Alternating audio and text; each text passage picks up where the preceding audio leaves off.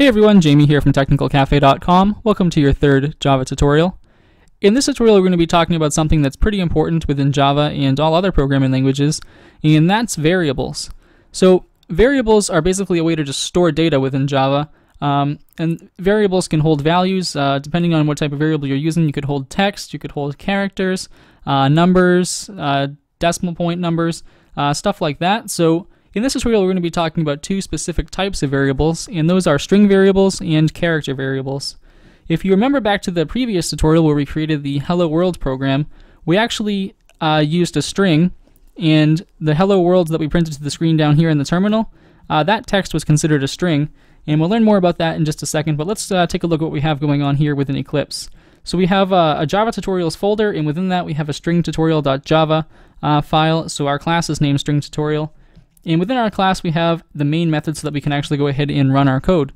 So let's go ahead and create our first variable, a string variable. So when you're defining or declaring a variable within Java, you need to give the variable's data type first. So you got to specify that, then you got to specify the variable's name, and you can call a variable anything you want so long as it is not the name of the variable's data type. And then you just assign a value to the variable after that. So it's pretty simple. So let's go ahead and take a look. So we say string, and that's our variable data type. So a string is just a series of numbers, letters, symbols, all put together if you'd like. So string, and keep in mind that string is capital S, and that's because string is actually a class within the Java library, and all string variables are considered objects of that class. But we don't really need to worry about that right now. Just for right now, remember that the string, the S in string is capitalized. So we'll call our variable myString, and you can call it whatever you'd like. And we'll assign a value to this. And in order to do that, you just put an equal sign. And the equals sign in Java or programming is not necessarily saying something's equal to something. It's an assignment operator. So basically whatever's on the right side of the equal sign is being assigned to our string variable called myString. So let's go ahead and use some quotation marks to assign something. And we'll say this is a string. And then we'll go ahead and use the semicolon to terminate that line. So when you go ahead and run and compile this, you'll notice that it's going to compile because everything's correct, but nothing happens.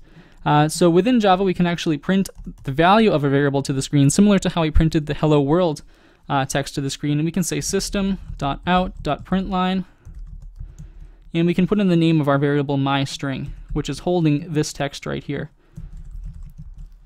And for a variable, you don't actually have to put in quotation marks. You can just throw the variable's name right inside of the print line statement.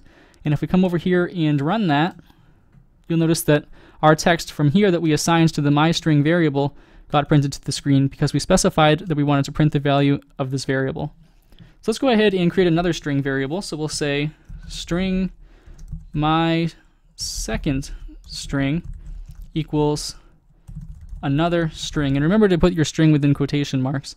And just to show you that what we can do with a string, we can add some numbers to here. So we can say 1, 2, 3, 4, 5, and then we can add some symbols. So we'll just go across and do something like that. So if we go ahead and compile, you'll notice that nothing's changed. This is a string, still gets printed because we haven't actually done anything with our second string. We can go down here and create another system.out.println statement, and we can print mySecondString to the screen. And remember, we don't need quotation marks for this. And you'll notice that our first string gets printed, and our second string gets printed down below, and it prints everything within that string. So the numbers, the symbols, and everything like that. Another thing you can do with printing variables is actually something that's called concatenation, and that means you're basically just combining one variable with another. And what we're going to do that is we can print out, for example, string, our system.out.println, and we can say myString, which is our first variable, plus mySecondString. And since it might look like we're going to try to add them together like mathematically or something, but because the compiler knows that there's a string stored in this variable and a string stored in this variable, it's just going to add these two variables together, something that's known as concatenation. We could, for example, have a string that's composed of all numbers and another string composed of all numbers, and then just combine them together, and they will not be numerically added together. They'll be joined together as a string because of the choice of data type. So when we come over here and run this, you'll notice that we have our first string, our second string, and then both of our strings combined together due to concatenation. So another variable type that I want to talk about today is a character. And characters can be useful for different things. It's similar to a string, but different because you can only use one single character.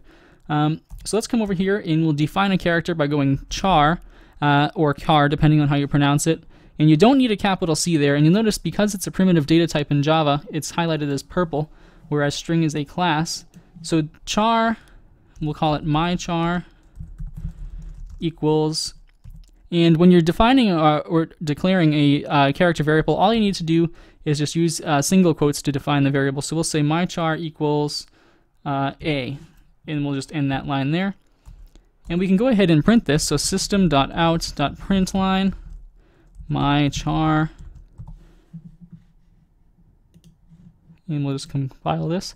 You'll notice that we printed out all of the variables we had before, and we printed out the character. So this is just two types of variables that you have in Java. In the next tutorial, we're going to talk about a few more variable types or data types that we have.